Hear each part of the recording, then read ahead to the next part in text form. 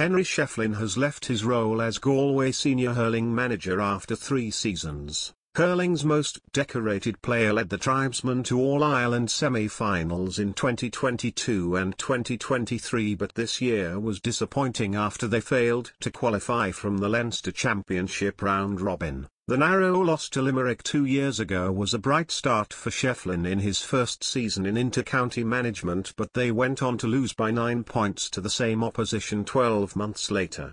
Despite having been 6 ahead after half an hour, defeat to Dublin this year saw Galway's summer end in late May, with the Kilkenny great moving on from the job today. The Ballyhale man was initially appointed on a 3-year term, which was extended last summer until the end of 2026.